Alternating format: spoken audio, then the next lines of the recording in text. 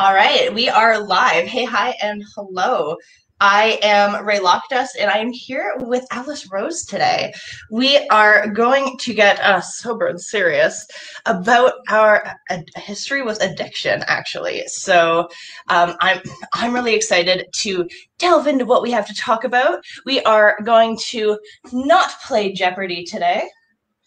It is just a grid. It is a lie. Our questions will be answered in the form of answers because, well, that really limits the answers. And I like to talk. So we're just going to play it by my rules. So we will get Alice in here and we will begin. Hey, Hi. hey. How's it going? Oh, it's so good. Happy anniversary. I thank you. I thank you. She's 4 today. That's right. I'm so happy. That was the exact thing I described when I was. I'm so happy. Yeah. So I got my little birthday girl pin and we got a cake and everything. I have a cake story, but we'll get into that later. Yeah. So, to begin, what makes today your anniversary?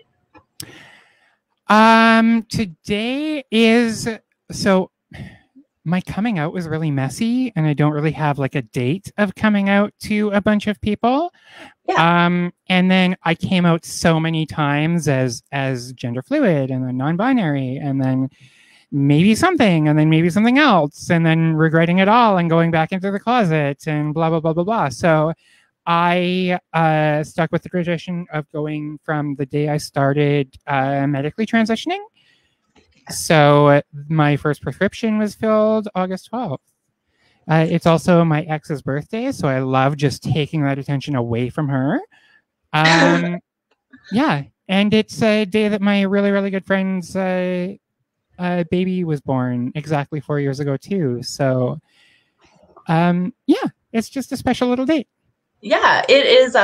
It's my childhood best friend's birthday, so Yay! yeah, a lot of stuff. I wonder It's a who else had magical a birthday today. bunch of birthday shout outs. Hello, everyone. If you're watching and it's your birthday, I hope you have a happy birthday. Yes. Who else? Sir Mix-a-Lot. Sir Mix-a-Lot. Casey Affleck is 43 today. Hey, Yvette Nicole Brown from Community. oh, right. I was just like, I know that name. Yeah. Bruce Greenwood. I don't know who that is, but yeah, we've got some great people. Mm-hmm. Shout outs to all those people and a baseball guy too, apparently. Oh, congratulations to all of you for being born. I'm proud of you. Mm-hmm. Did it. All right. Shall we begin with our pre-question questions? Yes. Okay. Oh, Alice Rose. What does it mean to be trans? What it means to be trans is when you're born, the doctor tells you you're a boy or a girl based on your genitalia. To be trans is having any reaction, but you're absolutely 100% right. So being trans means that your gender does not correlate with your biological sex or your gender assigned at birth. And it expresses the complexity and the fluidity of gender. Amazing. That was very thorough. I love it. I love when I don't have to add. All right. What does it mean to be cis? And is that an insult? What it means to be cis is typically, I like to think you're cis when you've never really examined or questioned your gender. That you just stick with what you're given and you never really put too much thought into it. I think some people experience and feel a sense of gender very strongly and some people don't. If you feel your sense of gender very strongly, but it correlates with your gender roles and everything else, then you're cis. It means that your gender aligns with your birth sex or your biological sex. Is it an insult? Absolutely not. It's only an insult if you think that the term trans is an insult. Really, that's the only way you can be insulted by the term cis. We're not, you know, it's a descriptor. It's a term that's uh, used to define the connections between sex and gender. Amazing. Thank you. Oh, you're welcome. um, what does gender euphoria mean? I don't know. Never felt it. Oh. I don't. That's possible. You can. I had it once. Actually, no. Gender euphoria. I'm going to turn my mic down because it's bottoming out here, and I'm getting really close to it. But gender euphoria is very much that sense of feeling very good about your gender, and your gender is 100% whole and representative on the outside of what you feel on the inside. Yeah. Yeah. When you look at your body and you don't want to cut a part of it off. That's yeah. I've also like experienced like the social version of euphoria, which is like the only way that I've had it, because, where it's just story time. yeah. Once upon a time, I was taking a course, and we were all putting our names on our name tags, as you do with a name tag. And I just thought, like, I don't feel like verbally coming out, so I just put they them on my name tag and put it in front of me. And then someone looks over, sees this, and writes she her on hers. And then one by one, everyone in the class just like picked up their name tag and added their pronouns. No one said a thing. No one addressed it. It was just this moment of full understanding that happened. Oh, wow. Yeah. That's so cool. That's so cool when that happens. And I recently heard about a non-binary person who is at like a meeting or something where they went around in the circle and gave their names and their pronouns, and they felt really awkward because they didn't know if they could be out in that space yet, and everybody else was like exclaiming their pronouns and things like that, and that made them feel really awkward. So it's so difficult to like have guidelines or to know what is appropriate, and it's just very important to like ask and be considerate of people. I don't know where I'm going with that, but I have so many questions about the non-binary experience that I'm so curious and fascinated about. So I think that's where I'm coming from. But yeah, sort of step on your conversation. Yeah. Oh, you're allowed to converse. I give you permission. Yeah. How about you talk about an experience with gender dysphoria? Gender dysphoria, textbook definition, is a feeling of strong anxiety or depression related to your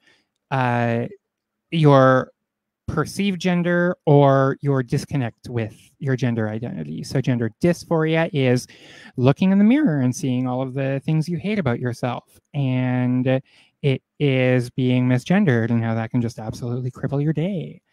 And it's things pertaining to gender that can cause you to have a really severe reaction or a very, very significant emotional response to it. You know, my gender dysphoria, it manifests itself when I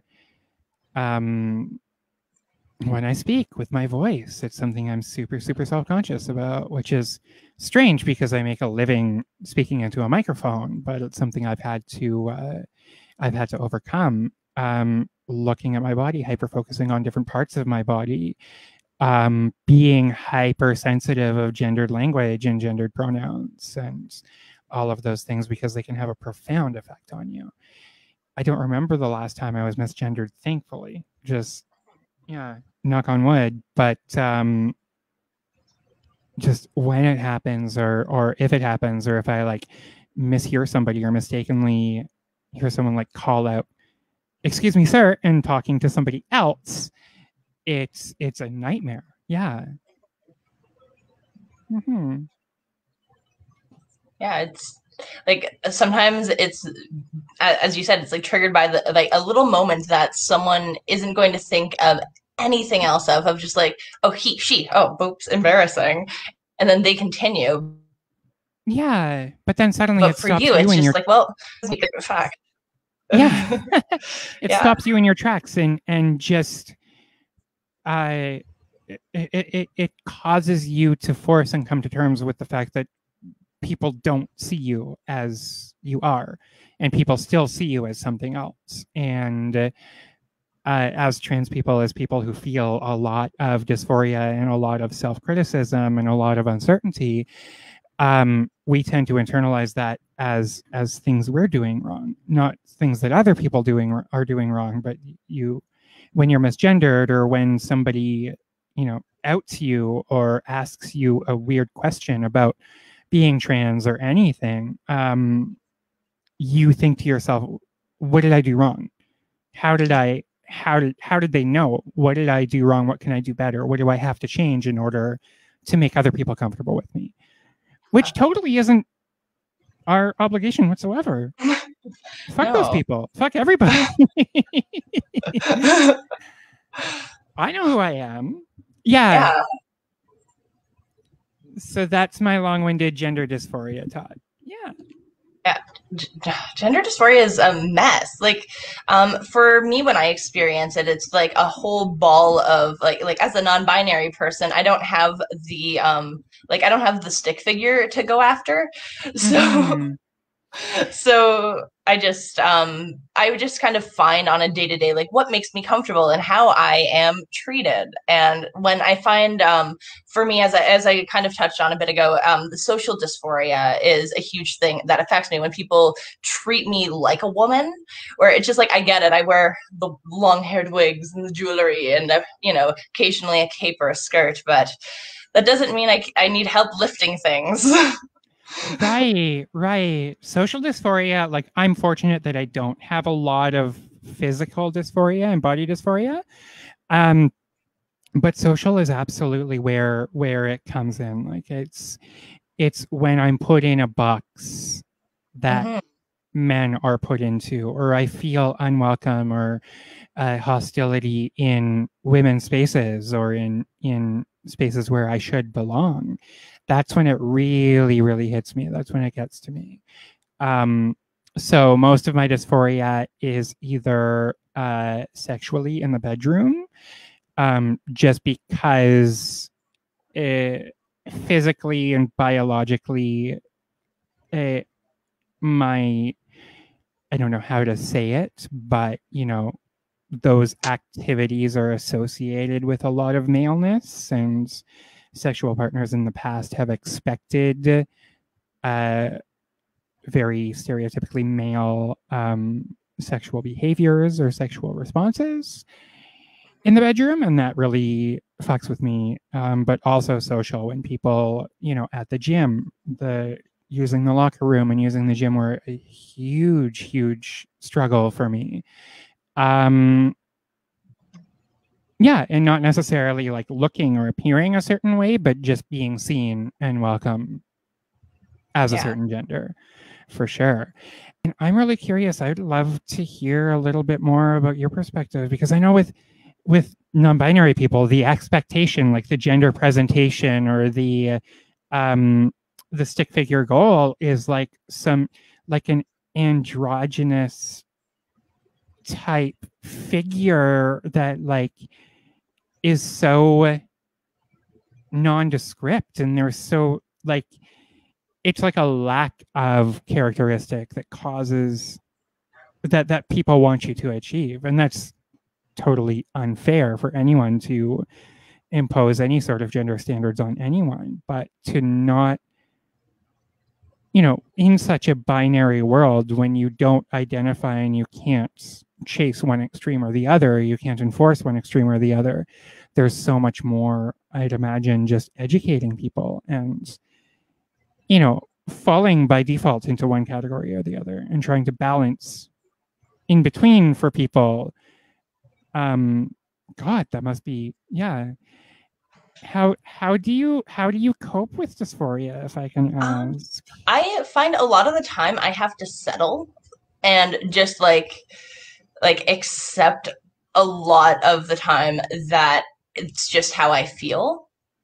So a lot of the coping that I've had to do is just kind of choosing when to, I wouldn't even say fight my battles, but to take a moment and correct and educate. Is when I first came out, I came out like guns ablazing, just being like, "These are my pronouns, and you must respect me." And people were just like, "You're being a bit aggressive, and I don't like it." And so now I have this weird like, was I too mean? And it's just like I have every right to be assertive about my identity, but I do admit, like, yeah, it was a bit rough. Yeah, absolutely. And it's when you first come out and you first, at least for me, when I first began to attach all of the anxiety and all of the strong feelings that I was having, once I attached that to gender, I felt it so strongly and I felt it so fiercely that it made me like very aggressive as well. And it caused that gender dysphoria to hit so much harder because I hadn't built up a tolerance or an understanding or a patience, maybe. So I can totally sympathize with that. Yeah. Yeah, it's just a lot of like before I was able to actually grasp it, it was a lot of just undirected frustration of just like, how dare you offer me help? How dare you like things about like people tapping me on the shoulder being like, "Ma'am," and I'm like, how dare you? Mm-hmm. But then I would have like my friends have called them my little like the peekaboo trans moments of of like dressing up as a male character for Halloween and then getting like really excited when I was when I was gendered as he him, and I'm like, they didn't know that I was a girl, they didn't know what was up. Ha. And then I just like, but I'm cis though. There was a lot of denial with me for a bit. Yeah. Yeah. Hey, it took me 30 years. So I get the denial. I totally understand the denial. Yeah. From like being 16, 17 years old and shaving my legs in the shower and just not questioning it or thinking about it and just like, this feels good. I don't, Yeah. For some nondescript reason, I like having smooth legs. There's nothing wrong with that. Yeah, it's just the way I am. Yeah. So One of my very first like non-binary thoughts was something along the lines of, I feel like I think I was like 8 when I had this thought, but I feel a boy in a girl's body who's not a boy. Mm-hmm. And I'm just like, I just kind of like have stuck with that, where I'm just like, all right. Yeah. Like, I wonder if I could find it right quick, but I wrote a very small poem about my first expressions of gender and of transness. And where would I find that? It's really short. I could probably, summarize my own work. But when I was younger, I used to pretend that I was a girl who dressed up like a boy so that she could do boy things. Until I grew up to learn that it was much easier to just pretend that I was a boy. Something along those lines. So my experience was very much, I would pretend that I was a girl who was pretending to be a boy. mm-hmm. And that's how I felt. Um, because I still liked stereotypical boy things. And I loved very stereotypical girl things as well. And I loved navigating those two worlds. And I loved being one of the girls with my girlfriends and being one of the boys with my boyfriends. But it always felt like a dissociation. So I was like pretending to be a boy, and then I didn't want to admit that I was a girl, so I would be a boy pretending. I was pretending to be a boy who was pretending to be a girl. And that's a really complex dissociation to have as like a 5-year-old, a 6-year-old kid. You really don't know, you don't know what you are. Yeah. When you're all of those things. Yeah. How do you think you would have, like, if you didn't eventually come into contact with the language and the world and like the actual like existence of being trans, how do you think you would have kind of settled?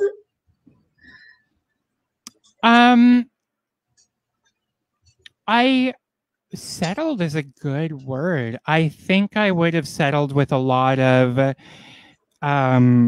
closeted experimentation and shame. I think I would not have transitioned without knowing and without having that framework or that blueprint to follow, to have those names and have those terms and paths that I could take and seeing other people. It wasn't until it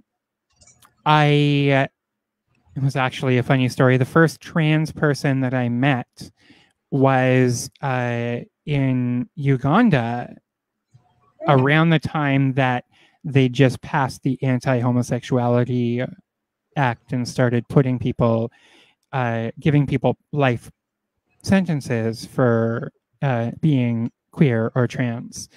So, and I remember meeting Pepe, who is just this incredible trans man who's a leader and an advocate in his community, and then meeting Cleo, who is the subject of the documentary The Pearl of Africa. If you can find it anywhere, I'd highly recommend watching it. And she's a trans woman who had to seek exile in Kenya because of the dangers of living in Uganda as a trans person. But I remember, without even having a sense of transness in myself, without even having that question, seeing these people and having this very abstract thought that if these people could be who they are in a country that's so dangerous for them and in a country that hates them so much,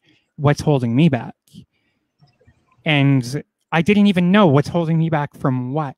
I just felt that there was such an inauthenticity in me, and I saw such strength in these people and such courage in these people that it caused me to start questioning all aspects of my life and wondering if they were expectations of other people, if they were ways of just being comfortable in my environment without drawing too much attention to myself, or if they were things that were actual truths about me. And then I started to find out there were very few truths about me at that time that I had accepted. So Yeah. that caused a huge stage of growth. And that's when my architecture education started to crumble. That's when my relationships started to crumble. That's where my graphic design company fell completely flat because, yeah, I had all of these questions to answer. But then I came out as me, and now I'm thriving and super happy, and I know who I am, and I'm very proud of that. Yeah, Yeah. that is so the most important thing in that story. I like that you did it. And it's incredible the amount of strength that, and I feel like cis people are I feel sorry for cis people sometimes because they don't have to answer those questions, and therefore they don't have these strong, definite answers of who they are. And there are so many people Yeah. who go through life without answering or asking themselves those very important questions. What Mhm. drives me? What gives me passion? What makes me happy? Who am I? All of these things people follow other people's expectations and never really, I'm making broad generalizations, but there are so many people who are just, I'm going to go to work as an accountant, or my dad was a lawyer, so I'm going to be a lawyer. Yeah. Or, the family structure. How many people end up in, a nuclear family in their 30s and realize that's not at all what they actually wanted?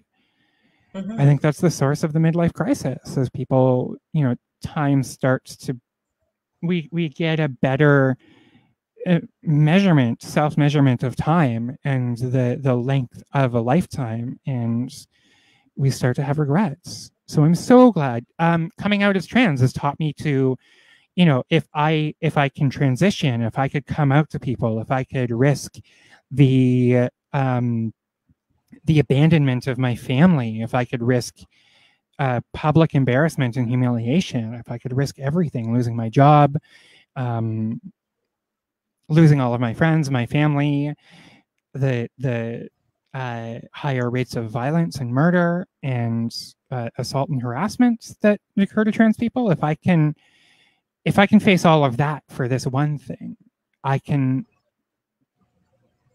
I can chase my dream of being a comedian or an entertainer. I can chase my passion for community building and creating spaces, positive spaces for people. I can do those things. I Yeah, can absolutely.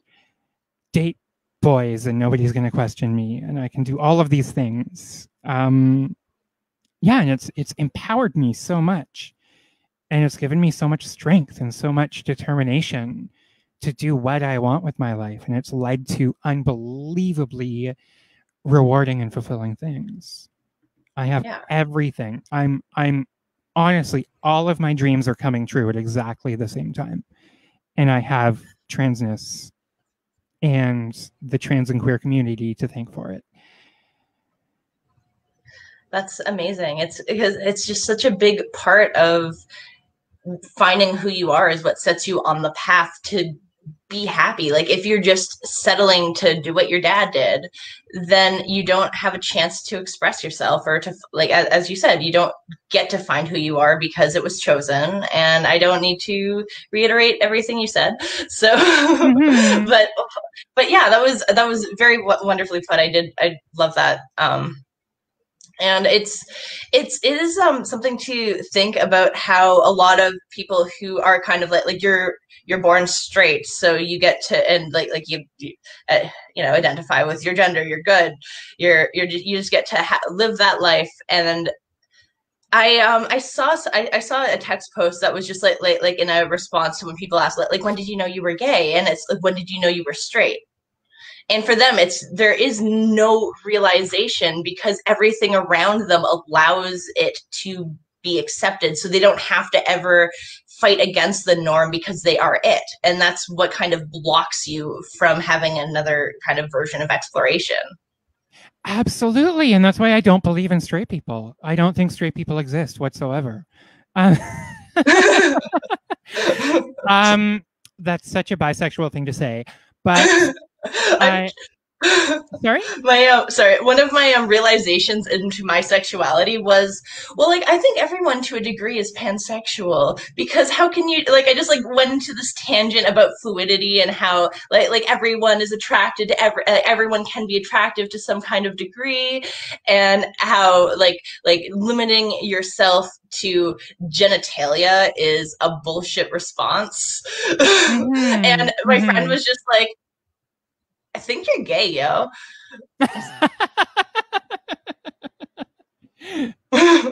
No. Me? Yeah, I think that's it. You said that you're born straight, and I think that's a really poignant phrase, or that's a very loaded phrase to say born straight. And I think we're all born straight in the way that we're assigned that at birth. You're assigned straight at birth, just like you're assigned male or female at birth. You're assigned those binaries. Yeah. And it's funny because we ascribe these qualities to children. We ascribe these qualities to very prepubescent children before, a majority of the brain is developed and before a majority of the personality is developed. You when you can agree that when a person is born, they don't have a sexuality. And I think you can make really, really strong arguments for that, is that you don't have a sexual orientation when you're a child. And all of the sexual orientation that is placed onto children is societal. It's nurture over nature. And I think the same argument can absolutely be made about gender, is that we don't, there are gender roles and gender stereotypes that we may gravitate towards, but in terms of gender, like pure gender, that's completely detached from biological sex. There's no way that can be defined at such a young age. And I don't think we have to raise completely non-binary babies, but you can raise babies with the notion that statistically you're probably male or female.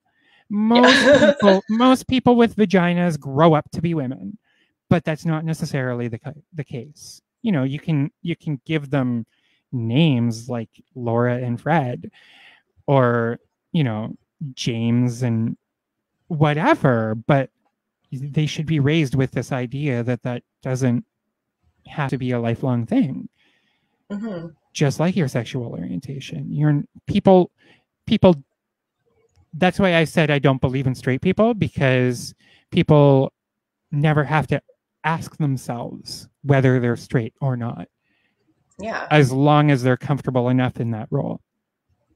Yeah. And I know once the stereotype switched for me and I was transitioning and I'd say like, oh, I have a date. And people will ask, what's his name? And just assume that I was a straight woman. Suddenly, without any of that negative association to being attracted to men, oh my God, I'm attracted to men. Maybe I will date guys. It's totally okay to do it. So what am I afraid of? And once that pressure was lifted, I was like, yeah, absolutely. I'm just attracted to everyone, because I was allowed to be attracted to everyone. Yeah. Or because I didn't feel any longer that I had to suppress that or ignore that. Yeah. Yeah. Yeah, I totally felt like when I first came out and then I was single, I was just like, I just have to date all of the ladies just to emphasize and make up for my lost time. Mm-hmm. Mm-hmm. But then it also became a thing where like everyone would assume I was a lesbian, and I was just like maybe like 93%, but every now and then one can wiggle in. We'll see. Yeah. I know I was very much the same, where I was like, I was a straight woman for a couple of years and I was only dating men, and I was dating and, going home with all the men that I could. Experimental time, the hoe days. And yeah, it took a while to settle into like, just because I was dating women didn't mean I was a lesbian, and it didn't mean I had very internalized transphobic ideas of trans lesbianism as well that I really had to struggle with, because we're not perfect. But yeah. Yeah, the tension between straight and gay trans women was something that I like, because there's so many things like I don't consider, because I'm just like, oh, until it's introduced to me, because that's how learning works. Yeah. And I had two friends who were both trans. They are both trans still. and they were meeting. One was straight, one's gay, and one of them was just like, "Oh, I'm nervous because what if she thinks that I think that I'm better than her because I'm straight?" And it was just like she was afraid of the tension being between them, and I was just like, I think you're good, and I get where you're coming from. Let's explore this more. Hmm. Yeah, I felt a small sense of that too. Is that when I met other trans women, I felt like straight trans women were more women than I was. They were more complete women because I, wasn't dating men initially, and there was, I don't know how to describe it or how to articulate it, but I assumed that being straight or at least dating men made you more of a woman in my very, very insecure days and my insecure times. So I don't know, something I really had to clean out of my brain. Yeah. Do you think that it was like a reflection of of social passing? Yes. Yes. Absolutely. A big part of the reason that I enjoyed dating men was because when I was out on a date with somebody, I was by default the woman. And if Hmm. I were to date a cis woman, I would feel like I'm competing with her femininity or her passing. Yeah. I also felt when, and this is terrible to admit, but I found it difficult to be in public or in social circles with another trans woman who perhaps wasn't incredibly passing because it just drew more attention to my transness. It was like, oh, look at those two trans people. Like, I might be able to walk through the mall and get away with it. But if there's two of us, there's no way. There's absolutely no way we're going stealth through this mall. Um, Again, terrible insecurities on my part and things that I've had to resolve with lots of therapy. But yeah, there was social passing was a huge part of it. Yeah. Huge. And perhaps, especially with the men I was dating, I think I was more attracted to my position in a relationship with a man than the relationship itself. I was more attracted to being somebody's girlfriend and having a boyfriend than really having Yeah. sincere feelings for that person. Yeah. That makes a lot of sense. It's just I mean, boys are cute, but I have to reiterate, especially the men that I was dating. cute butt. Yeah. Yeah. All right. Let's see. We have actually answered so many of the pre-question questions just through our conversation, Oh which my is God, this is still amazing. pre-question question? Yeah. By the way, we're not playing Jeopardy yet. All right, I just we're wanted to here have all... like some base. I wanted to have like a base conversation to make sure that any terms that we drop will be understood, and that people like. This is our backstory, the origin. Yeah, yeah. This is Trans 101, and now we're moving into the advanced course, the AP course. I get it. Yeah, I have. Let's see. I'm going to say that I have one more question, and then we'll go into the course. Or do you just want to dive in? The course. Okay, I'm just gonna ask the question because I'm in charge. Mm-hmm. Anyway. um, what is the issue with asking about the surgery and other transitional plans? What is the issue with asking anyone about their genitals when you're not sexually engaged or involved with them, or when you haven't developed an intimate relationship with them? It's just bad table manners. It's poor conversation.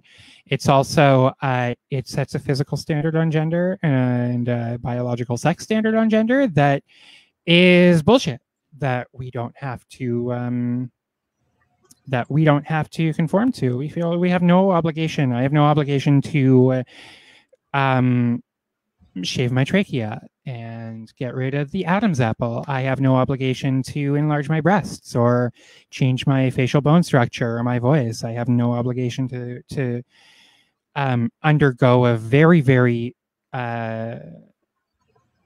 invasive and painful surgery in order to help other people accept my gender. It doesn't matter what I have in my pants because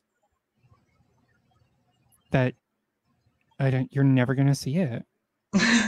And it doesn't apply. Like, it doesn't. What color is your brain? Nobody thinks of that. Nobody. Okay, but I care more about that one. Yeah. Yeah. Gray is also my favorite color, so like bring it on. But I mean, it's something that's completely irrelevant to pretty much anyone who's asking it. And it's something that I don't know. It's just it's first of all very rude and intrusive. Second of all, it's an unrealistic expectation for people to meet your physical ideas of gender when you can't even, like, you'll never see it, like I said. Just fuck off. Just fuck off. That's a good reason. Yeah. You shouldn't be imagining what's in my pants. You shouldn't. That should never come up. Like, that's just sexually inappropriate. Absolutely. I had I was dating when I was dating a trans person a few years ago, I had my cousin's boyfriend was asking questions about them and just being like, yeah, but like their genitals. And I love the response of just, oh, do you intend to interact with their genitals? Yeah. And it just like no, oh my, no, I would never. And it's just like, it just turns them off because they're just like, I would. And yeah, so that's how I deal with it, I guess, is I just kind of, I wouldn't even say turn it around. I just like question their motives. And as soon as you bring that in, they're just like, as you said, like, why do you want to know about my genitals? And yeah. Yeah, I actually had a relationship for several months with somebody, and it was somebody who had physical boundaries, and I also have physical boundaries. So even though we were sexually active, and even though we had dated for several months, we never engaged or interacted with one another's genitals. Like, she didn't know if I had a penis or vagina or any combination of the two, and I didn't know if she had a penis or vagina or if she was cis or trans. None of those things mattered. And that's totally cool. That's kind of awesome. Where like genitals can be 1,000% irrelevant. Yeah, I've had friends who will say things about like being sad about having a small wiener or something, and I'm just like, I have had sex, like some of my best sex has been without a wiener.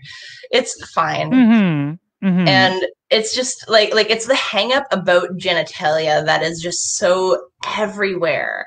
And I think that's why it's so like why so many people obsess over the genitals when it comes to the trans identity. They don't care about how we're dressing, how we're carving our nails to make sure that they look more feminized. They're more concerned about the gritty details. But hey, I'm just asking. I'm just curious. Yeah, just curious. Well, yeah, ew.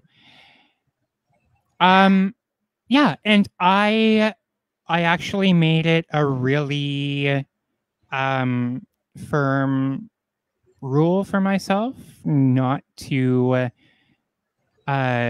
confirm my genitals on stage or in my material. I used to make fun of being a girl with a penis. But I will, I'd love to have it on my rider and my contract somewhere when I'm big enough to have either of those things where like I will not state in an interview whether I have a penis or a vagina, and that will not be public record whatsoever because Yeah. it doesn't matter. And no cis person has a Wikipedia article that says whether they have a penis or a vagina or anything about their medical history. It's private medical history. So Absolutely. yeah, I used to have jokes, and I've talked about having surgeries, but very vague about those surgeries, Yeah. because it doesn't weigh on my gender or my identity, and I don't want it to weigh on my gender or my identity. So I don't want it anywhere to say whether I have one or the other. So I'm very careful, like with the joke I used to have about being born with a penis between my legs, but now I have a penis between my butt cheeks. Then I added like, okay, I do have a vagina, and then I'd come up with nicknames for my vagina that were like, is it a penis or a vagina? But then I've cut that out entirely because I don't want to bring that up at all, at all. Yeah, because we grow as artists. Yeah, I'm very aware that my coming out story will phase out of my routine, but right now I think it's cute, so I'm working with it. Yeah, absolutely. And it's something, I mean, the reason I'm a comedian was because of my coming out and my need to share that story and my need to process that story and those experiences. I am doing a show in less than 2 weeks. What is it? The 12th? Yeah, in about 2 weeks, about my coming out. I'm doing a 45-minute set on my coming out. It's always going to be a big part of my story. Mm-hmm. And it's always something I'm going to be very proud and feel a social obligation to share. But that's not the only thing about me. Yeah. Mm-hmm. Yeah, it's a chapter, not the thesis. Exactly. Exactly. It's like puberty. We don't tell puberty stories our whole lives. And Yeah. unless you're John Mulaney. And even then, he's so much funnier and does so much more stuff. But yeah, I don't know. Yeah. It works for him because it looks like he's still going through puberty. Exactly. Oh my God, and he's so cute. Absolutely. Like I would. He's one of those people where like I'd say like if something negative came out about him, I'd be sad. Mm-hmm. Like he just seems like a swell person, and if it turned out he did something bad, I would be slightly more angry than usual. Yes. Yes. Absolutely. Well, I hope he's really a good person. Yeah, we believe in you, John. Now that Tom Hanks has destroyed our faith in men. Oh, did he? Yeah, apparently he's on Jeffrey Epstein's flight records for like his island and all of that stuff. So yeah. That's disappointing. I had a conversation about like the list of like celebrities that would make it like that would you be sad, and Tom Hanks was one of my friends. So Tom Hanks was absolutely mine. He was like, how could Tom Hanks do something wrong? How could he be a bad person? Yeah, he was the guy. Yeah, but R.I.P. Tom Hanks. Yeah, fuck. There go all my Thanksgiving plans. So I always used to celebrate T. Hanksgiving and watch Tom Hanks movies on Thanksgiving. Yeah. That's such a cute thing to do. He has a brother? He does. He has 2 sons. Yeah. Colin and Chet. He has Chet Hanks there's that guy. Chet Hanks, and he moved to Jamaica, so he has a very over the top like Jamaican accent and like tries to speak Padua and all of this, and it's disgusting to watch someone with almost Tom Hanks's face just pretending to be a Rastafarian. I'll have to send you clips after the show. Yeah, Oh my please God. do. I Yeah. feel like I've missed out on a great a big public motion of the son of Tom Hanks and the downfall of Tom Hanks. What is happening? Yes. I know. Sad. Yeah. Okay, Anyway. Is it question time? Should we take a break for cake? Can I blow up my candles first? Yes, absolutely. Okay. It's cake time. Okay, so first of all, I'm going to play a little clip. So don't mind that I'm taking over your screen, but I have a little story to share about my anniversary cake. So bear with me. Story time. So today is my anniversary, which, if you don't know, is like the anniversary of the day I started medically transitioning. So I went to the store and got a little cake because I'm on a podcast and it's a whole thing tonight. All right, you got to see that. Okay, so she asked me if I want anything written on the cake, and I say yes. How about happy anniversary? And she spells it out. I can't write it out for her because quarantine and stuff, so she spells it out. And I'm trying to explain to her, like, anniversary in one word. So she has the cake, and she starts writing, and I'm spelling for her, T-R-A, and then I say N-N-I, and she goes N-N-Y, and then she waits for me, and I'm like, I'm sorry, I can't take this cake. Like, for part 2.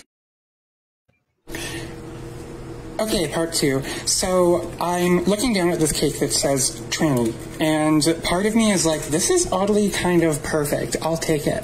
But then I remember what my therapist said, and I'm like, maybe I shouldn't make myself and my identity the butt of the joke for this. So she takes the cake and she wipes it out and adds more icing, and she comes back with the cake and starts spelling it out again. And I'm going, and she writes T-R-A-N, and then she just keeps going. And this was what she got me. I guess it's as good as it gets.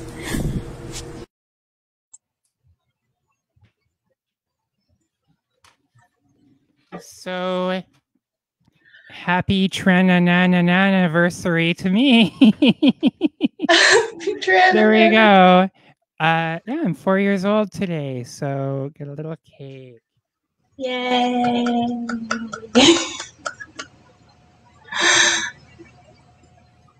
Yeah, so thoughts and prayers to anybody named Tran who is trying to celebrate a birthday in the West End. I feel your pain. Yeah. Oh no. At least they didn't refuse to make my cake on religious premises. At least they made it. Yeah. Oh my goodness. I don't know what I expected, but that still got me. Yeah. I swear, just staring down at this cake that just simply said tranny. Like, she didn't write happy before that. She wanted to make sure that was there. And then when she was spelling this out, I was like, you can hyphenate it. You can. And then she just kept going like down the side of the cake. And I'm like, are you broken? Do you need help? What happened? Oh, no. You're just a malfunctioning cake artist. Yeah. And I was so defeated at that point. Like, I was holding back laughter. Fortunately, I was wearing a mask because I had the biggest look of shock and amusement in my face as she's doing this. She's like, I think I got it. And I'm like, that's perfect. Thank you. Like, I didn't want to see what a third attempt would look like. So, cut my losses and get that cake. Yeah. I'm so glad I will. you did. I will Uber Eats you a slice after the show if you'd like. Or maybe I'll just make you a really nice cake that doesn't taste of hate crime. Yeah. When all this is over, we'll have cake together. I love that plan. When's your birthday? March. So plenty of time. Yeah. I'm April. Oh. What number? 24. So I'm like a baby Taurus. I'm the 18th, so I'm like a cusp of Pisces. March 18th. That date rings a bell for some reason. I'll definitely remember that. And I'll make you a cake. Let's do it. Yay! Hey. All right. Well, yeah. Is it not Jeopardy time? It's not Jeopardy time. All right. So Sorry. Sorry. All right. So we are going to play Not Jeopardy. We have 3 different categories that are all color coordinated, but you probably can't see because of the quality, and I just tripped on my chair, but that's okay. Each category has... Sorry? Are they pink, white, and blue? I wish. They are pink, blue, and green. Pink, blue, and green. Okay. Yeah. So I have 3 4-sided dice that will all correspond with different categories and different questions, and we will go through until we run out. All right. Right. And your job, Alice, aside from answering questions, of course, is you get to pick categories. I pick categories? You can go by color. So the categories, our lovely viewers who can't read my mind, are we are going to be discussing addictions, eating disorders, and the trans experience. And a lot of these questions will all mesh together because, well, experience is experience. Yes. Oh, aren't we just the life of the party with these questions? Oh, yeah. I love it. I love it. No, this is great. This is great. Heavy hitting topics. Mm-hmm. Yeah. But it's fun because I have streamers. Yes. And it's fun because we're both super hilarious and charming. Exactly. That's what makes it. So I choose a topic and then you roll the dice? So I have my... Yeah. Okay. So, or you can just go by dice. My iridescent dice, my green dice, and my trans dice. Let's do topics because... Okay. I don't know. Oh, you look so... Okay, let's choose dice. Okay. I'm just so proud of them because they're cute, honestly. Start with the iridescent dice. Righty. So that is our blue category. So we have number 4. So I believe this is the heaviest question about the trans identity. Ooh, today's Daily Double. Mm-hmm. Are you ready? Okay. If you could choose not to be trans, would you? No, absolutely not. Absolutely not. I get so much strength and power and pride from being trans. Oh my God, everything about me is ew. To be a cis man or a cis woman as a comedian, how fucking boring. Ugh, gross. No, I wouldn't. My transness is at the core of who I am, and it's yeah, I wouldn't change it for a thing. Yeah. Mm-hmm. That's great. When I first came out, I probably would have had a different answer, but I think now I agree. And that is definitely the result of me growing as a person because of it. Ooh, let's click on this comment because I love it. We have a comment. Lady Raven, yes, she was on our last online edition of Comic Sans. A very funny, amazing, super sweet comic from Sudbury, Ontario. who I met when I did my first headlining set in my hometown. And it was great. Love you too. Love you too. Yay! Hey, love. That's awesome.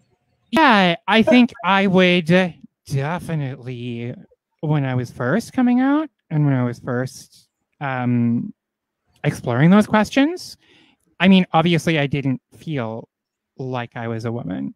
So I envied and I what's the commandment about your neighbors? Covet. I coveted cis femininity and I coveted cis women very much. And I was like, I want that.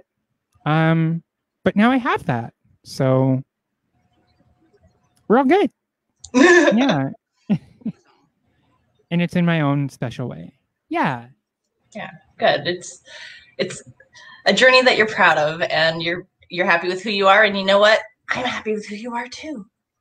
Yeah. And I'm happy with who you are. And I love your voice and I love having been able to hear your story and hear it change and hear it grow over the last year or so. It's been such a short time, but you've become this great, amazing, like you started out as this great, amazing person, but now you're just doing so much and you have this incredible voice and you're doing great things. So I love who you are. Thank you so much. Oh my goodness. Oh, of course, of course. I feel like I had something to say, but oh no. That's okay. I had to have feelings. Mm-hmm.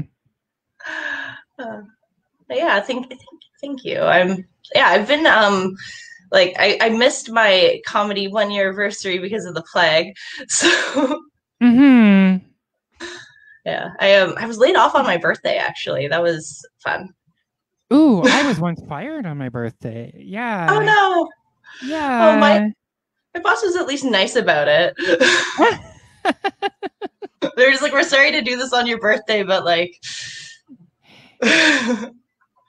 oh, March 18th was supposed to be the date of the Comic Sans Showcase in Waterloo and the I Heart Jokes Awards. That's why. Yeah, that was right in the thick of like quarantine really ramping up and people taking it seriously. Oh, on your birthday. On my birthday, yeah, I had a show that day. I had a show in Niagara, and that's where my family's from. So I had a bunch of family members going. It was going to be like I was going to usurp a show, pretty much. Oh, I'm so sorry to hear that. It is what it is. It was unfortunate and sad when it happened, but now I'm just going. Now I have an excuse to get even more extra for the next birthday, so it's okay. Love it. All right. Are you ready for the next question? Yes, bring it on. Alrighty. Do you want to go by category? I'll let you use words this time. Okay.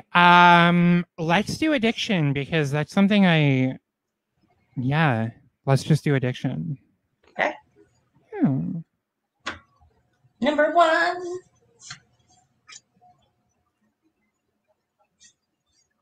How did coming out impact your addiction recovery? That was really difficult to. Coming out impacted my addiction because by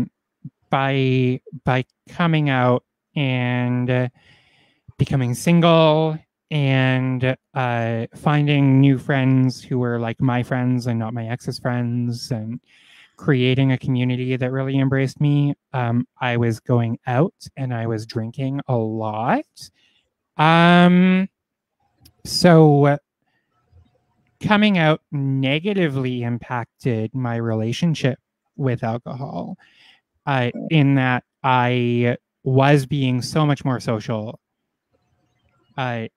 in my personal life, but still had all of those insecurities and all of those social anxieties that I hadn't quite started to deal with yet. So I used alcohol as a crutch a lot, and there were a lot of times where I was out drinking until 3 o'clock, 4 o'clock in the morning, and I was working as a chef in a cafe. So I would have to be in the cafe for 7 in the morning, and I would sober up, and the hangover would hit at around 8 in the morning when I'm, cooking eggs for people. And that's the worst experience. That's not pleasant. Yeah, so I had very, very difficult times, and I supplemented my confidence and my security with alcohol a lot. And then, obviously, as a comedian, suddenly I started performing comedy, so I was in bars every night. And then I would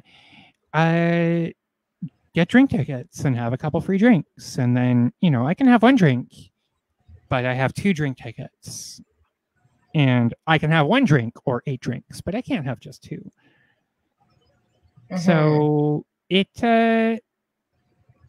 coming out impacted my relationship with alcohol and with food quite a lot as well. And I like to think of anorexia as an addiction in a sense where, and it's much more difficult to abstain from that, because with alcohol you're addicted to a substance and you just avoid alcohol. With anorexia, I like to joke that you're really addicted to nothing. You're addicted to not things. You're addicted to a complete absence of things, of food. So the addiction is less with a substance and more with control, and having that control over your body and dictating and determining how far your body can go and how much you can impact and manipulate your body. In that sense of control is what you're really, really addicted to. And in terms of addiction with controlling your body, transitioning and coming out was a huge factor in that, because I finally had something to hyper focus on, and I had something to say, this is the body that I need, and I need to make these changes, and I need to look a certain way, and I need to be this feminine, and I need to fit into this dress and this cute skirt, and I need to look good in like tight and revealing clothing and all of these things. So I went through phases where I never really feared that I was relapsing back into anorexia, but I was certainly chasing a control over my body with working out and fitness and health and diet, and very restrictive diets, going from vegan or vegetarian to vegan, and using that as a scapegoat for not eating and avoiding calories and all of those things. Those really amplified, and I came probably very close to being to having an eating disorder in some sense again, because I had unrealistic body image goals and unrealistic expectations that I placed on myself. Yeah. And all of that. Yeah. Yeah, of course. It has such an impact on just like when it's something that gives you almost a sense of relief, or as you said, control. And when it's the only thing that gives you that sense of control. Because like for me, that's exactly what it was it was just the only thing that I had, because everything else I was just kind of like a leaf in the river, just kind of going through. But every now and then, like I don't know, like the bulimia frog would grab me. And like it does become like a physical addiction as well. in regard to like your body gets sick from consuming, and like I for me being bulimic, or like the gross one. um yeah, thanks, man. Please. Bulimic, at least you're eating. Yeah, it's at like least, for me, yeah. it's like a big. Sorry. At least you're at.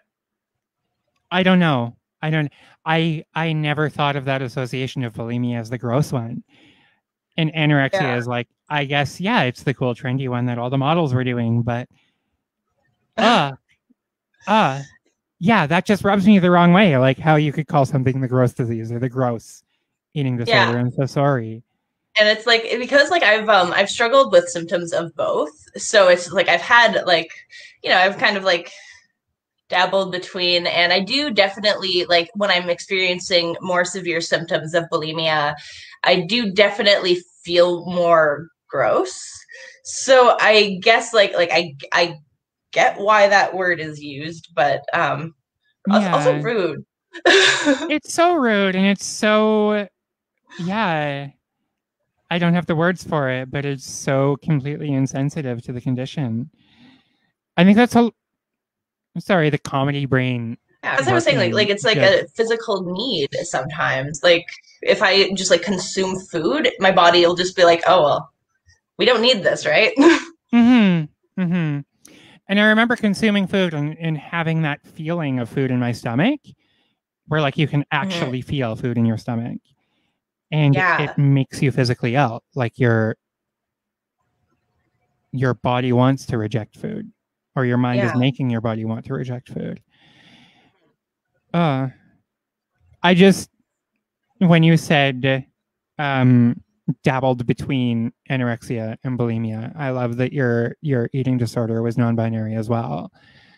I thought about making that joke, and I was just like, maybe not. Yeah. Everything about me is indecisive. Mm-hmm. Mm-hmm. Yeah, it's so complicated, the relationships between like coming out and queerness and mental illness and addiction and all of these struggles that we have, how they're all so interlaced.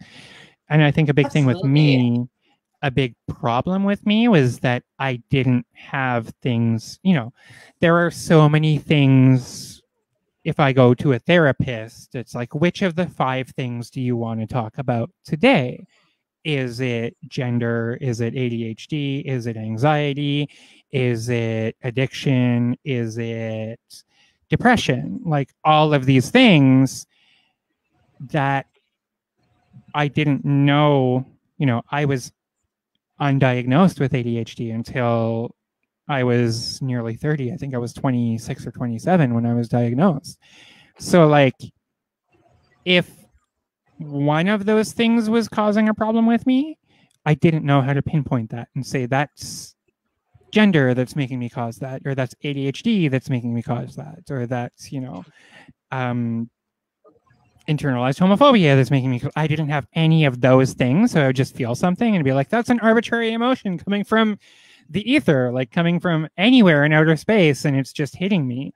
So I didn't know how to compartmentalize those emotions and those issues and those struggles.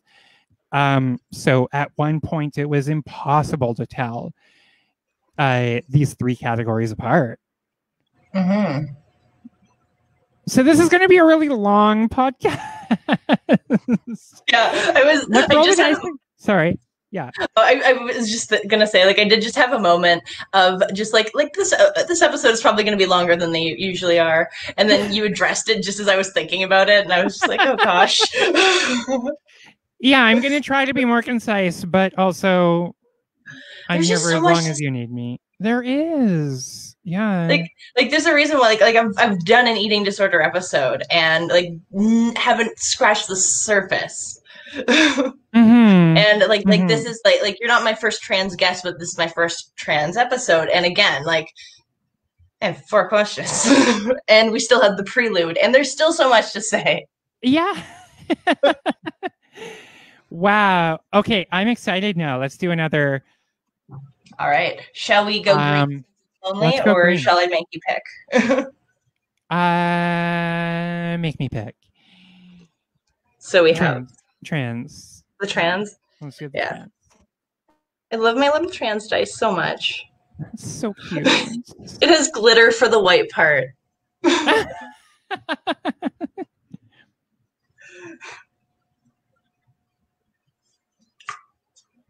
4 again. We're getting all the heavy hitters out of the way. All right. Yeah. All right. What was your road to recovery like? Did you have a support network? Did your support network change after coming out?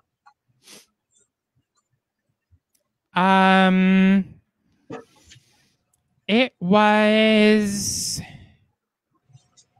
very, very supportive. I had my partner at the time, who was the first person I came out to as trans. I came out to my sister, told her I was gender fluid and struggling with questions about gender. She was the first person I told about my transness.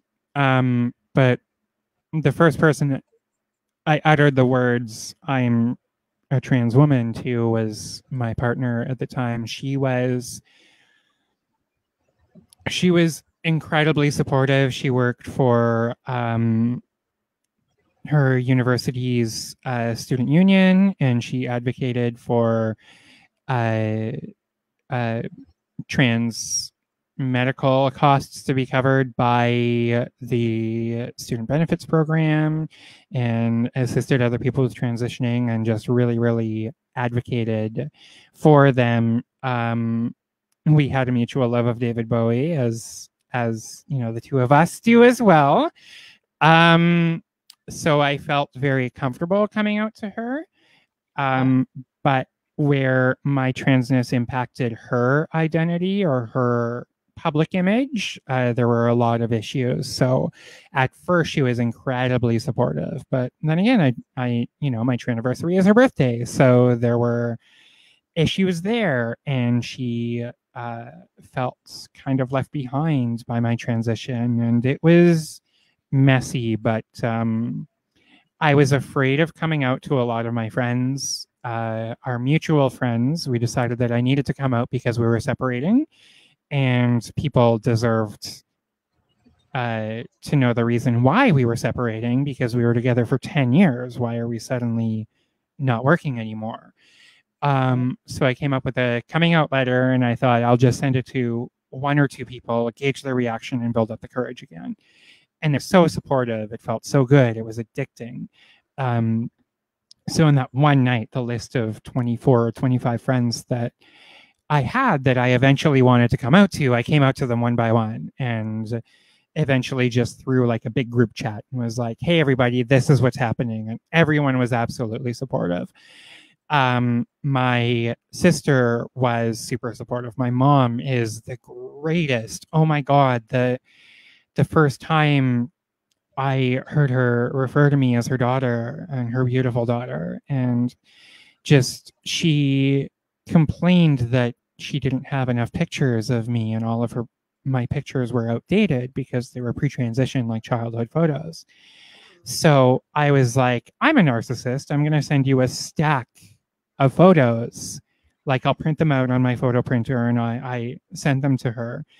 And within like 48 hours, she had this enormous photo mural on her wall of all of the photos of like me and my partner, and me and my sister, and my mom's coming to visit next week. Thoughts and prayers to me.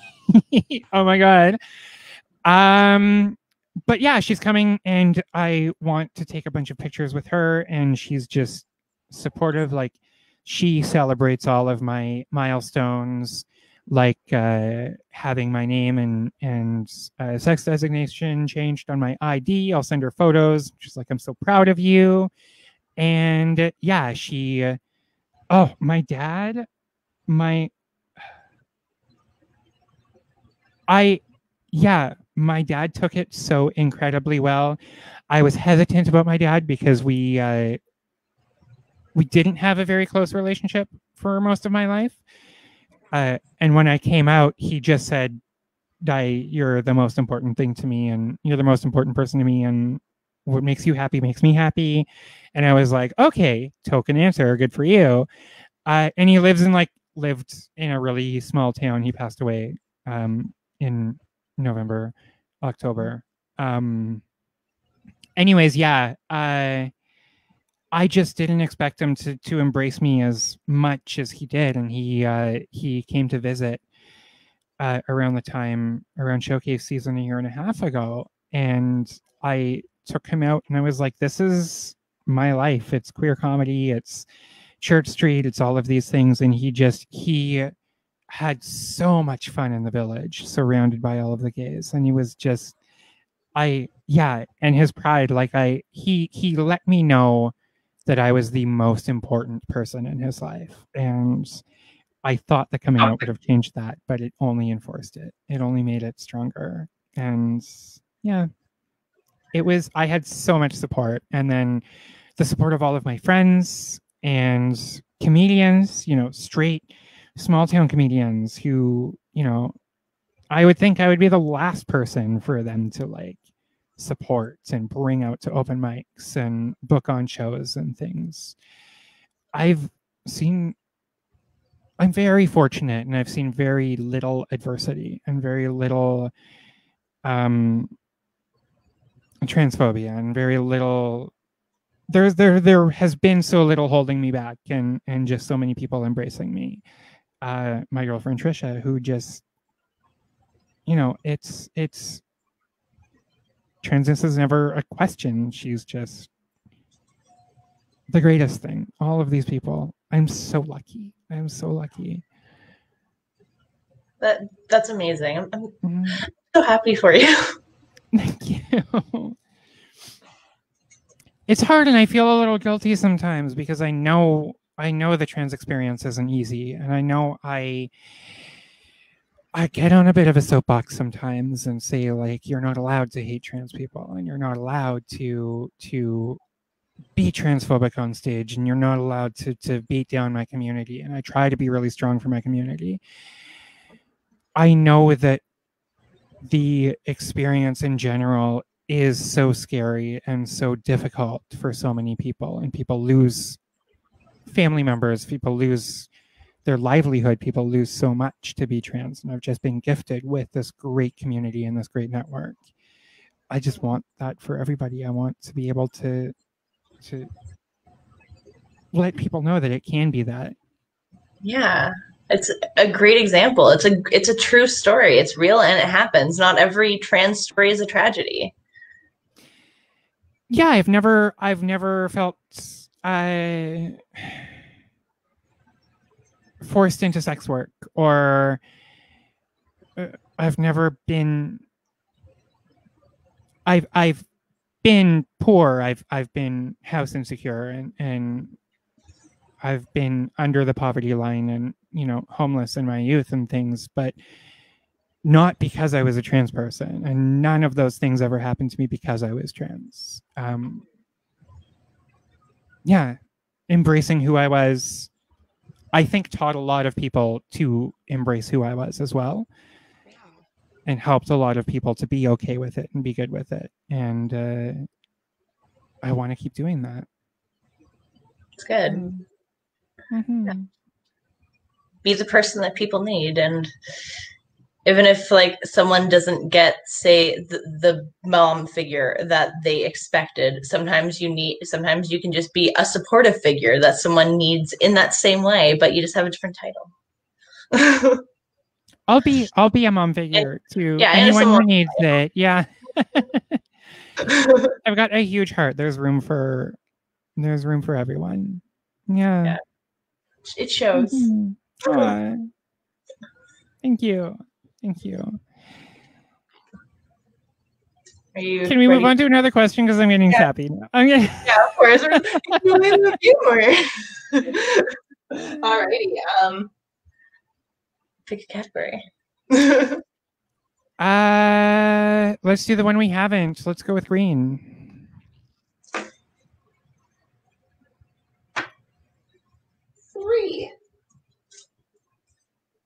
Okay. How does your relationship with food impact your connection to the entertainment industry? That's a really good question, and one that I wish I had a better answer for. I don't. The only way I see those two worlds interacting is when when I have auditions or casting calls, and I feel like if I have an audition coming up, that my weight or my figure are going to be a barrier. Um, and a big part of the reason I've started restricting my calorie intake in the last few months or so has been because I know when things open up again, I'm going to be going into auditions and doing media spots and interviews and things like that. And I'm going to be very present on camera a lot. And I feel a pressure to be a certain size and a certain weight. Mm-hmm. My relationship with food is really deeply connected with my body image. And my body image is very well integrated into my career as an entertainer. And even though as a comedian or a producer, I can totally get away with it because I don't think, you don't have to be supermodel skinny and supermodel attractive to be a successful comic. Because look at Louis C.K. Look at all of these people. Look at Robin Williams and Stephen Wright and all of these people who are not stereotypically attractive, but were such great comics. Okay, Robin Williams was attractive in a weird way. I love that man. Yeah, so I think there is a connection between those things, but I don't. Yeah, I don't think it's very pronounced. Mm-hmm. Yeah, it makes sense. It only has as big of an impact as that mindset has, essentially. And I try not to make it. I try to, instead of eating less, I try to exercise more. And instead of putting on more makeup and trying on 7 or 8 outfits, I try to remind myself to sit down and take 5 minutes and just be present and tell myself that I'm okay and that I'm enough. That's absolutely great advice. So often I do like the several outfits, several wigs, several makeup looks, like until it's just right. And half the time I'm still like not satisfied, but good because there's just such a huge pile up of a combination of expectations and just things that you make up as you go along that you have issues with little things. And like for me, I can't calorie count. I can't weigh myself. I don't even know what size my clothing is. Like, because I get so stuck in that mindset that it just becomes an obsession with me. So I call it checkpointing. So like when you have like that one dress that you want to fit in, and then when you fit in that dress, it's still like, but you have this other dress, and it just kind of becomes like nothing's ever enough, and that's how it can and get really dangerous to say like I'll love myself after I lose these couple pounds because that never happens. Yeah. And it just it gets you in the mindset of I'm not there yet. I'm not quite whole. I'm not quite enough. It's such an important thing when it comes to that kind of mindset in working with it is it works like differently for everyone because everyone's issues are rooted differently. But for me, I find doing like a lot of mindfulness exercises, meditating, and mindful eating, which is literally like you count your bites to like enjoy each item, which it it sounds like very tedious, but I do it because it helps me not feel guilty about what I'm eating, as well as it slows down my intake. Yeah. So it's just Yeah. And then that's a really important point is sorry, just one second. Texting. Oh yes, just checking in with my girlfriend because she's locked in the bedroom. Yes, is this no, I didn't lock her in the bedroom.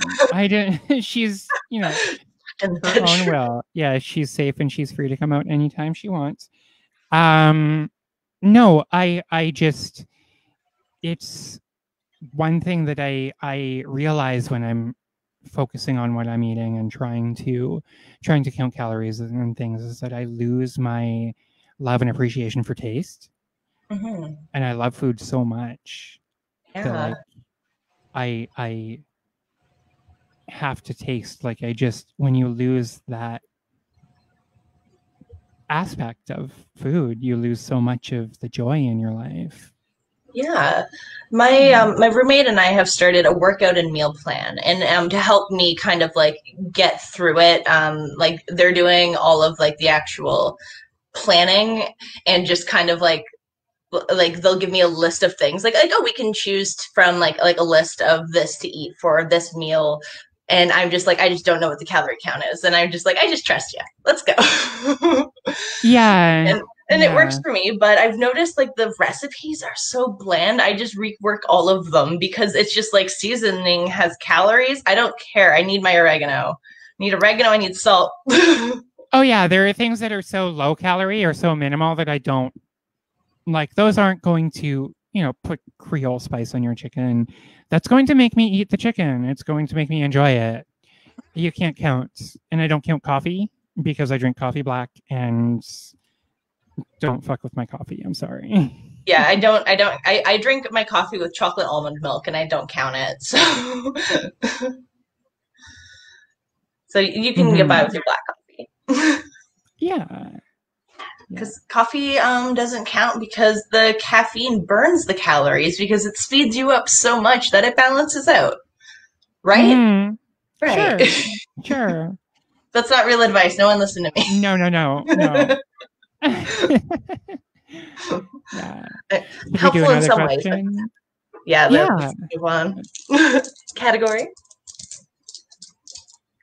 Transness again. Alrighty. I check, even though I know it's the trans dice.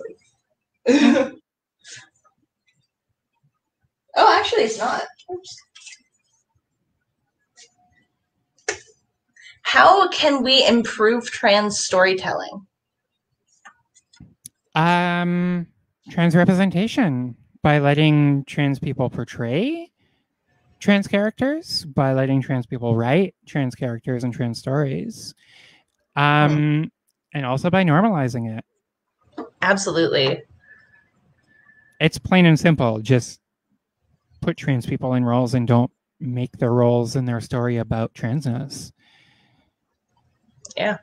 And when it is about transness, make it authentically about transness and stories that we want to tell and experiences we want to share. Yeah. Yeah, as I said earlier, not every trans story is a tragedy. Exactly, yes.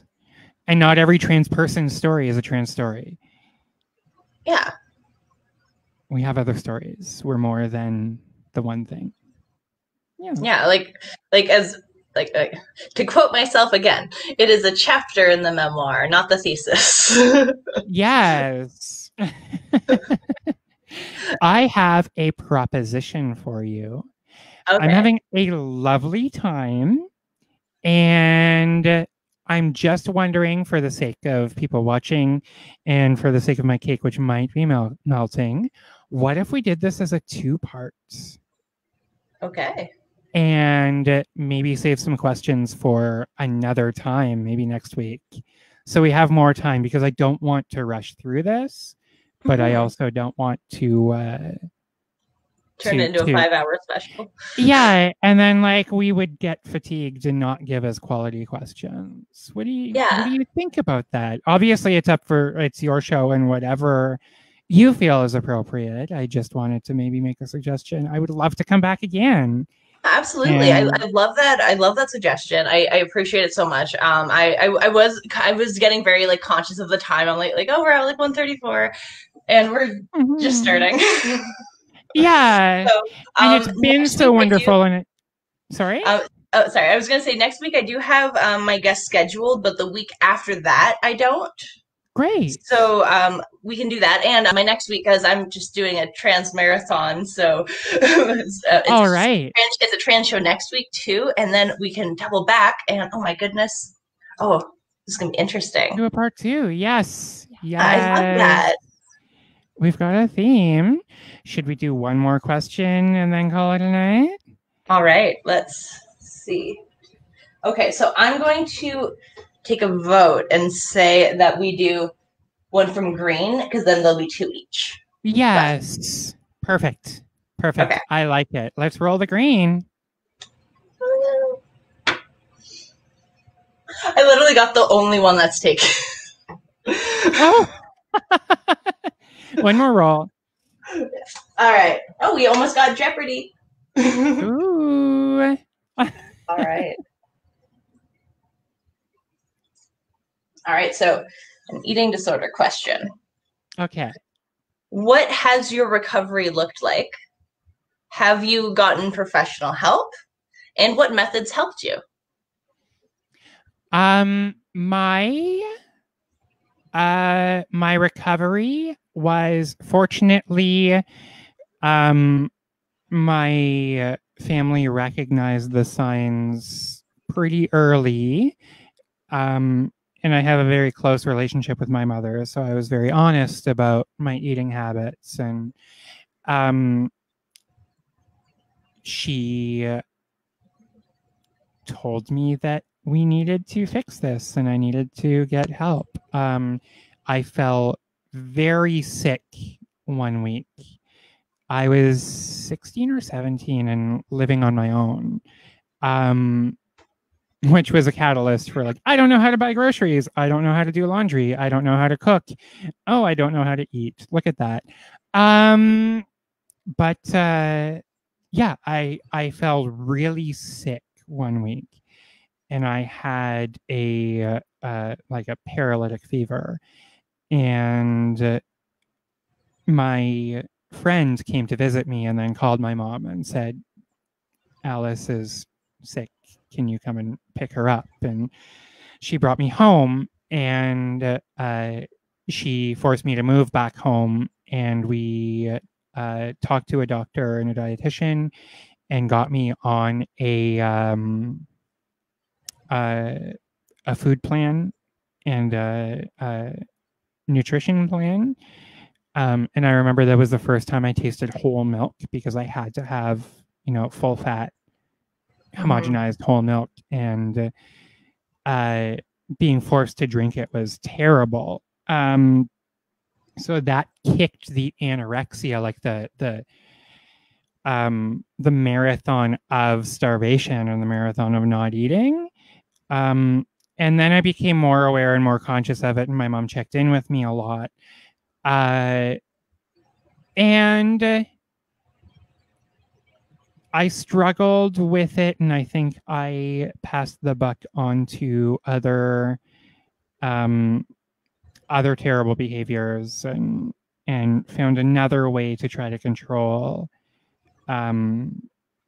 my life. And then there was like experimentation with drugs, and then alcohol came into play and things like that as well. So it was never really resolved because this was far pre-transition. Boys didn't have eating disorders. Boys didn't have body image issues. Boys didn't have any of these things. And fortunately, I was able to keep the weight off where I felt like I was at an okay weight for a couple of years, where the necessity to control my body really started to fade. And I Yeah. felt like I was faking it well enough as like being one of the popular kids and stuff like that. That I felt that um, the false gratification from other places. Yeah. Hmm. So it took a really long time. It wasn't until uh, I met my ex like 15 years ago, and she was um, overweight and struggled with eating disorders on the opposite end of the spectrum. And I, when we met and started seeing each other, I was once again relapsing into anorexia and very, very controlled diet. Um, and that's when sort of my alcoholism or like substance reliance, I started, spiking a little bit more as well. And then I met my ex, and we had a lot of great conversations about food relationships and about dependencies and about body image and body dysmorphia and all of those things. And I was finally introduced to these concepts that I could translate and apply to myself. So she kind of gave me the tools to help and fix myself. But again, it was difficult because I didn't have anyone to talk to, because nobody believed that boys could be anorexic and that boys could have these issues. Yeah, like a big thing I noticed when I was going through, and like I was in an eating disorder program, and it was like every bit of information was just geared to, hey ladies, hey girls, this is what you really need to work on. And it was Mm-hmm. just like, I understand how that would be helpful for like Kelsey, but it really it made me feel uncomfortable. And I at like one thing I always struggle with is like I feel like I have like no right to feel uncomfortable because I'm like girl enough, but I do also know that's false. Mm-hmm. That's just Mm-hmm. like my anxiety brain being like you're wrong, and I'm like, brain, you're wrong. Mm-hmm. But that's not the story I was telling. Yeah, another thing that happened to me that caused me to really um, avoid seeking help or avoid talking about my eating disorder was that um, I had a really good relationship with my foods and nutrition teacher in high school, and I came to her asking for advice and for help and to tell her. Um, and she said it was very unique for someone like me to have an eating disorder. And she asked me if I would speak to her class that year or that semester about it. So I came into the class, and this was after I had finished school, but I came back and I was like, I used to be a student and this was my favorite class. And I, I recovered from anorexia recently. And if you have any questions, I'm happy to answer them.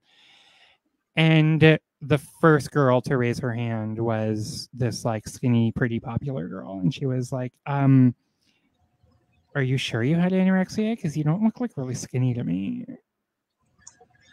And I was like, that's a good question. That's a really good question. um, yeah, and that caused me to like disbelieve in my eating disorder for a while and really hide it again. Yeah. Yeah, I've had that. Is like I'm large boned for an AFAB person. So Mm-hmm. I've Mm-hmm. always just been like large, but I've never like my body now is the closest I've ever been to being overweight. But I would say like I've always felt the exact same about my body. Like no matter what, just it's just I've always seen the same kind of responses to what my body does. I've always felt the same pull. Yes, I can definitely relate to that, even in transition and like physical medical changes. I can look back at pictures of myself and say, I looked so different back then, or I was much skinnier back then, or I was bigger at this point, or, I looked much more masculine at that point. But looking back in retrospect, I can see that. But at those current moments, I always saw myself as I always do see myself, as someone who is overweight and too manly and large and bulky and not feminine enough and all of those things. Yeah. Yeah. And that's a huge struggle because we don't perceive ourselves accurately or objectively. And that's the root of, geez, all three of these categories and more. Mm-hmm. Mm-hmm.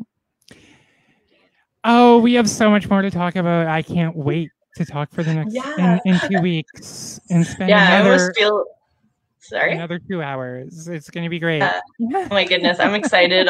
I'm excited already. I will be in a different location, so I don't guarantee streamers, but I will try. Ooh, switching up. Yes. Excellent. All right. Yay. Thank you so much for having me. Yeah, thank you so much for touching base and like reaching out and being a part of the show. This has been a fantastic conversation. I appreciated every moment of it. Me too. I hope all our viewers have been enjoying and have maybe learned something about either us or yourself. Yeah. Yay, thank you. Yeah, you're so welcome. I will end the broadcast now, and I hope everyone has an excellent night.